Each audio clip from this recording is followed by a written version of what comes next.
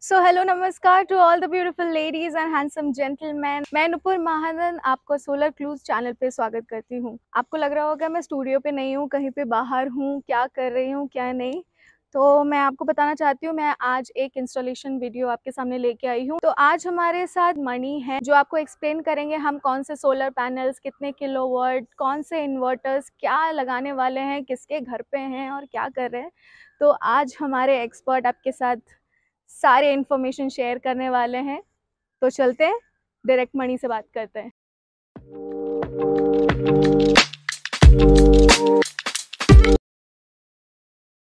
Hi, myself Manila Natarajan. I am taking care of projects, and at present we are in Banarita Road Classic Orchards site. So we are doing 3 kilowatt on grid actually. So this is actually the 3 kilowatt on grid system based on mono PERC Adani panels, and the inverter is what we are going to put here is actually the Goodvi 3 kilowatt on grid, and the system has capable of generating about 12 units per day for at this location actually. So you can, we are putting around 7 panels. Each panel capacity is 540 watt peak. Per kilowatt it will give you about 4 units as per the Bangalore conditions actually. So you can see now here we have installed about 7 panels. Each of them is a 540 watt peak. The mono PERC. The make is the Adani. So here you can see, I mean, how we have did on the Mangalore tiles. We call it in the local language Mangalore tiles, and this is actually the tiles placed on top of the roof. Bottom we can see this RCC roof. On top of it, it's a Mangalore tiles. So on top of it, you can see how we placed our panels, and the clamps been given. I mean, perfectly to match the angle inclination of the sun. So we did all the, I mean, so you can see the supports however been given here actually. So this is the aluminum structure, and GI coated legs being inserted and anchored on the RCC roof, and also it been covered with concrete. Now you can see now is our people and installing lightning arrestor, so which protects the, I mean, the system from the external environments like lightning and thunderstorms actually. Lightning occurs, that will be captured and it will be given directly to the earthing actually. This is called the DC distribution box. So this box will have all the protections of primary, means to say that this box has a DC fuse and DC SPD and DC MCBs. So this box will used for to combine all our panels here, and the whatever the first level we discussed about surge arresters, the lightning arrestor, which will be captured by our lightning arrestor. So whatever been leaked and whatever been fallen on the panels, and it will I mean it passed through our panel voltages, that will be captured by our surge protection devices, which is this actually. This is your surge protection device, this is your fuse, and this is our MCB. So MCBs will provide here whenever we need to check the panels to just disconnect the DC side. We will have the MCBs here. This is the fuse. It will be given in the positive side to control the panel current. So this is the SPD.